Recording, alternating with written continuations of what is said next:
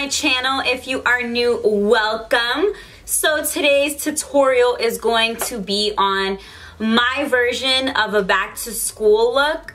This is not something I honestly expect any student to wake up and do every morning, because let me tell you, if I was in school, I would not be waking up like 2 hours earlier just to do this.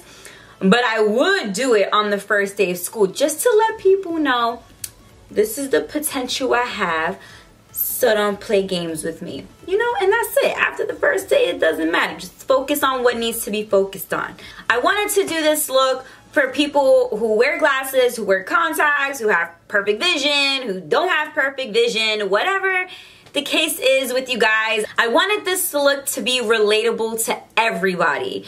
So I hope you guys enjoy this really fun tutorial. Quick thing, you guys could fast forward if you don't care about the wig, but I'm going to answer it here because a lot of people have been asking me about this wig. I bought this wig at a beauty supply store here in Orlando. It's in the southeast side of Orlando. The store is called Abradell. You guys can Google that. I don't know the address, so just look it up.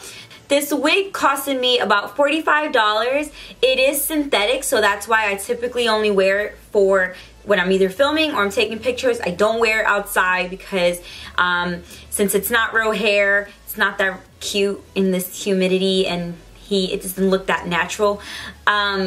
So I think that basically answers like the basic questions people have been asking me about this wig. And like I said, I got it at a beauty supply store. I don't know the brand. I don't know like the style. I just saw that it was curly and I wanted curly hair, so I bought it.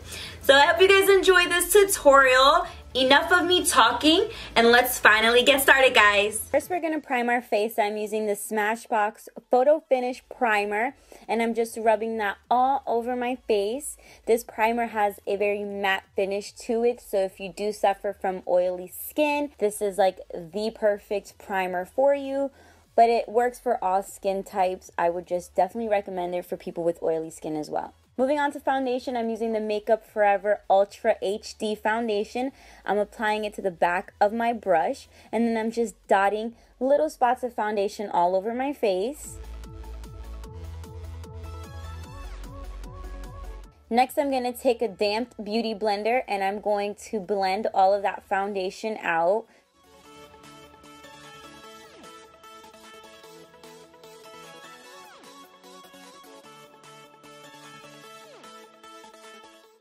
Next, I'm going to start highlighting my face, but I have two things that I must do before I start, and that is take 2 drops of my Farsali Rose Gold Elixir, drop that right into my concealer, kind of mix that in together for a more creamy consistency, and then once I'm done with that, I'm going to apply right underneath my eyes and then the high points of my face.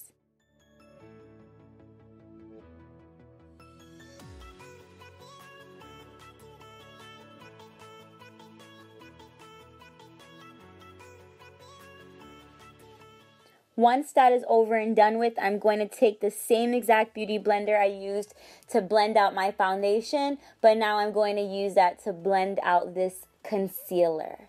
I'm also going to apply this concealer over my lids as well, just because I'm going to be using this basically as an eye primer.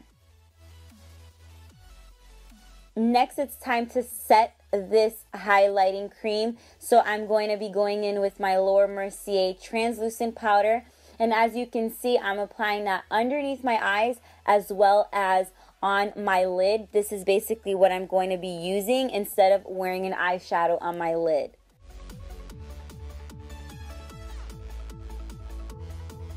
Once you are done with that, give it a good 5 minutes at least. And then once those 5 minutes have come up, then you're going to dust all of this baking powder off. Next, I'm going to set the rest of my face just to absorb any extra shininess, and I'm using the Balm Cosmetics Neutral Medium Face Powder. Next, I'm going in with my Japonesque Velvet Touch Face Palette, and I'm going to take that lighter shade of brown right there, and that's what I'm going to use to contour my face. I'm taking a flat edged brush to contour because I feel personally it just gives me a very natural but still sharp looking contour. Then I'm just going to contour my temple area with a fluffier brush. Next, it's time to contour my nose.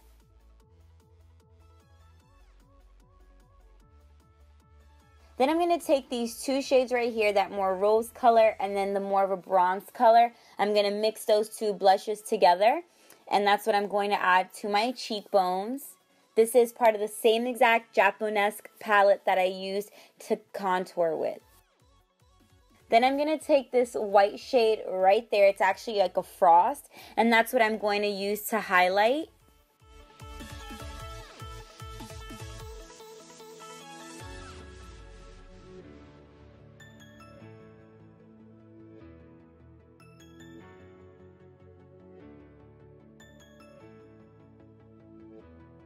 And then next I'm moving on to eyeliner, and I'm using the Rimmel London Glam Eyes Liquid Liner, and I'm only creating a wing on the outer corner, and that is it. I am not putting any eyeliner on my actual lid. It's only the corner, just to give my eyes a more almond shape and to kind of dress up my eyes a little bit since I'm not doing too much to them. Then I'm going to add my mascara, and I'm using the Smashbox Full Exposure Mascara. Moving on to lashes, I'm using the Monaco Lashes by Lily Lashes. You can use code VIVAGLAMK for a discount. Moving on to eyeliner, I'm using the BenNye Lite Liner, and I'm applying that to my waterline. Now adding some mascara to my bottom lashes. Moving on to brows, I am starting with the Brow Gel by Benefit in the shade 4. First, you want to comb those hairs out, and then I kind of do it a little backwards. I conceal my brows first, just so it's like easier for me to color in my brows, because I'm just going to go with the natural shape that the concealer creates. It actually prevents me from overdrawing my brows, just because my concealer is like a guideline for me. Then I'm just going to blend that concealer out with a plain blending brush. Now I'm going to take the Brow, and I am applying it very lightly, because honestly any brow gel that you use a little bit does go a long way.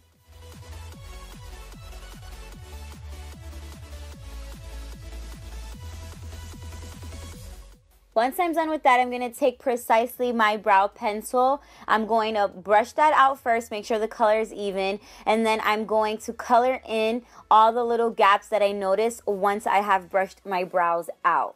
Next, I'm going to go in with my Japonesque Velvet Touch eyeshadow palette, and I'm going to take that very neutral color right there, and I'm applying that to my crease just to get a little bit more definition.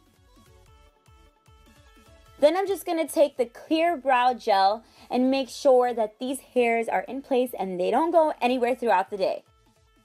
Next, I'm going to take my Rose Gold Elixir again by Farsali. I'm going to rub that all through my lips just so that my lips are very moisturized, and it honestly helps the lip liner just glide right on instead of skipping.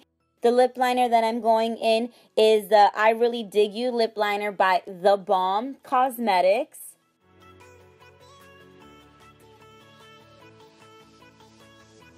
Then I'm going to go in with my Glam lip gloss by Motives. This gloss is everything. It literally has like glitter in it. It's so beautiful. Once I'm done with that, I am going to go in with my Slay All Day setting spray by Gerard Cosmetics. Just let that spray set in, and once you guys have done that, you're off and ready to go to school. Thanks for watching, guys.